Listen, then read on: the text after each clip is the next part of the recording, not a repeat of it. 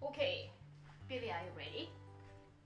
Yes. Alright, so today we are going to talk about a streaming service which is so popular nowadays. I hear that almost every day from people around me, but I don't understand what it is exactly. So, what is streaming, Billy? I think streaming is a flow of water. You can think about a stream, it's just a flow of water. So when it comes to a service, it will be a flow of internet. So according to Cambridge Dictionary, streaming service is a service that sends a video, music, etc. over the internet. Do I have to say etc.? Etc. Over the internet so that people can watch or listen to it immediately rather than having to download it. Or rather than having to watch or listen at a particular time when something is broadcast. Okay. Maybe it's right. Alright, okay, I think so. I think I'm getting more familiar with the term streaming, so let's move on to the next question. So, before starting the next question, I want to mention the Mark Prensky 2001 in his educational journal. He claimed that there are two groups of generation, digital natives and digital immigrants. So in my case, as a mom, I'm definitely digital immigrant, and then I have to learn and I have to study how to adapt to those kind of new technology. But you were born with digital gadget in your hand, so you don't have to learn. You can just pick up things easily, right? You have to remember that I don't think I was born with smartphone in my hand. Oh, yeah. Because you bought the smartphone earlier than I did. You remember? Oh yeah, I remember. I used to use your smartphone. Oh, that's true. Yeah. Because one of the reasons that I'm an early adopter and I really like digital gadget.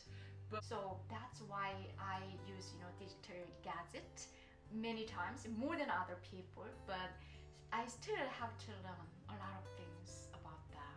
But you don't have, even though you don't have your smartphones, your digital gadget, when you use that, you just pick up everything quickly.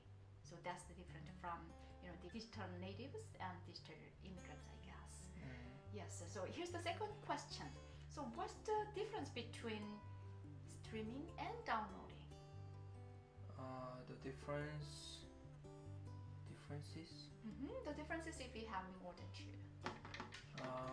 Between streaming and service. Streaming service, Streaming and service. Streaming service and downloading. Yes, right. Okay. Okay. I can think about Netflix. Oh yeah.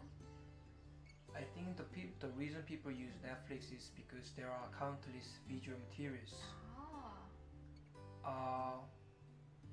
Which is very helpful for people for people who cannot store all the files in their device. Do you need a lot of space? In case of me, I like watching movies.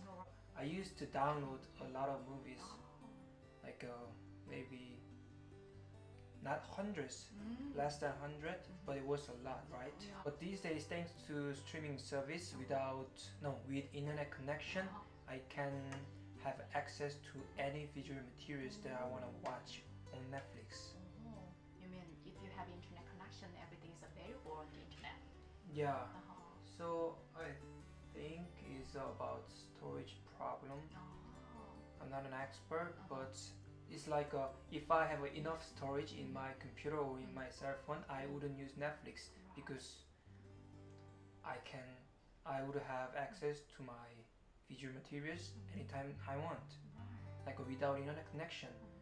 But I am not that kind of person right now because my cell phone is just 100 gigabytes. So that's why I use Netflix a lot. So that's a lot easier. So using Netflix is a lot easier to watch, video files, video materials from it. Video files is same as materials, right? Okay, alright, okay. I think it is still very difficult for me to understand the technical process of I will figure it out soon. It's time to wrap it up, and next time we are going to talk about a couple of streaming services, okay? Right? So, okay, bye bye everyone. Bye.